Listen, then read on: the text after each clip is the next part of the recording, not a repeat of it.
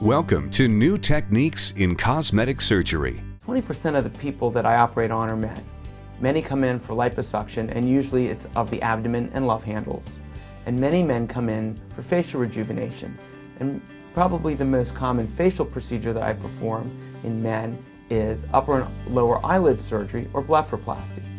And in many men, we'll do a combination procedure of liposuction in the abdomen, the love handles, and upper and lower eyelid surgery. Here's a picture of a gentleman that we performed the combination procedure of liposuction in the abdomen and eyelid surgery at the same time. You can see in his before picture that he has excess fat in his abdomen and love handles. He doesn't have good shape, he doesn't have good proportion. He says, I'm kind of embarrassed to wear shorts or a bathing suit without a top on.